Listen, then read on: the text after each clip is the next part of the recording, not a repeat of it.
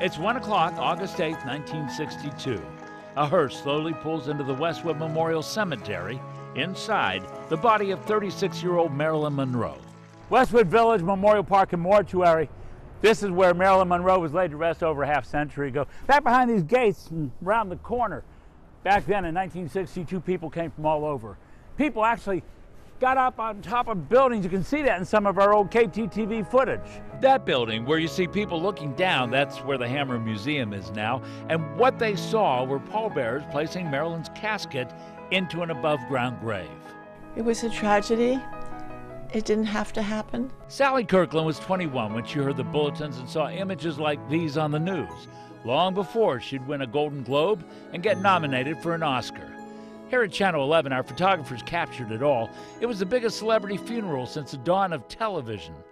Our cameras were there from the time police first got to Marilyn Monroe's home on August 5th. They saw the window Monroe's doctor busted open to get to her when he got the frantic call for help from the housekeeper. It was the doctor that found Marilyn's lifeless body, and it was the coroner who said, "On the basis of all the information obtained, it is our opinion that the case is a probable suicide." When you heard she was dead, what was your reaction? I was extremely heartbroken. Kirkland has many connections to Marilyn. For instance, her mom worked with her on photo covers for Vogue magazine. They both went to the same acting classes, just on different nights. And while she never met her face to face, in 1998, Sally Kirkland played Marilyn Monroe, her real name Norma Jean Baker, in a movie that imagined what a 50-year-old Marilyn might have been like. My wife, Norma. Well, you can call me Norma, but if you forget, you can call me Hey You, Hey There, Haystack.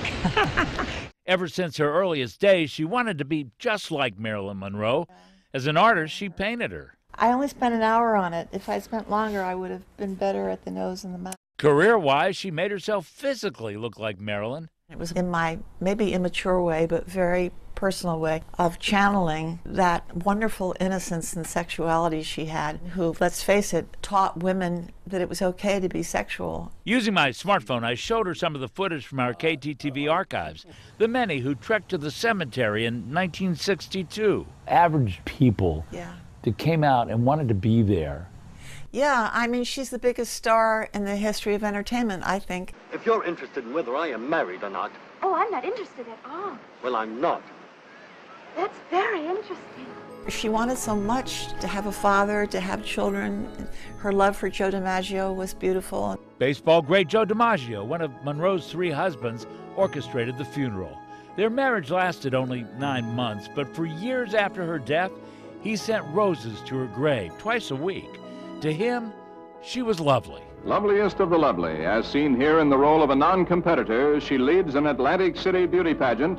Marilyn Monroe is mourned by the world. And to this day, there are those like Sally Kirkland who appreciate seeing these decades-old images we've saved. I think it's terrific that your station honors Marilyn that way.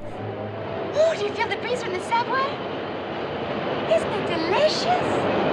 And like many of us, Sally will remember Marilyn's acting and singing, Diamonds are a girl's best friend, including this. Happy birthday to you. Happy birthday, Mr. President.